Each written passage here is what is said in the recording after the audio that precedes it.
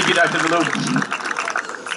I first want to begin by complimenting you all on what's been a wonderful ceremony. This is my first experience with the middle school ceremony. You've done a great job.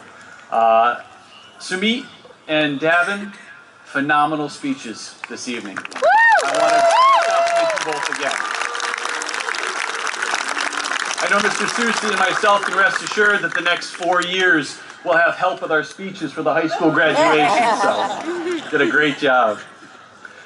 It's been a pleasure taking part in the ceremony this evening.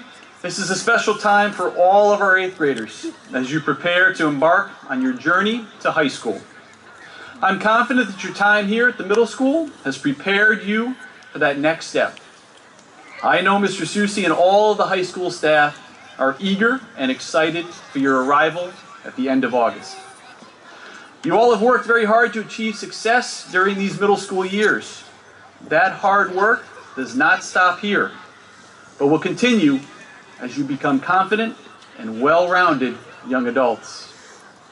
The guidance you have received and lessons you have learned over the years from our middle school staff and your families is of most value to you in moving forward.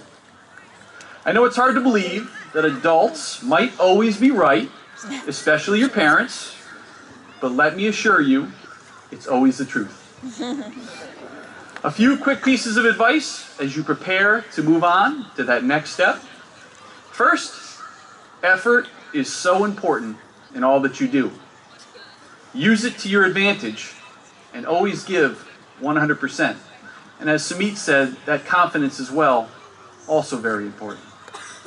Next, be prepared to fail, which you will do on more than one occasion, but learn from each of those failures. Lastly, respect yourself, care for yourself, love yourself, and then share that same respect, caring, and love for others. Following these 3 simple steps will only help you succeed with your dreams and your aspirations. I can't wait to see you all back in district come August, and I hope you have a fun, productive, and safe summer with your family and your friends. Congratulations.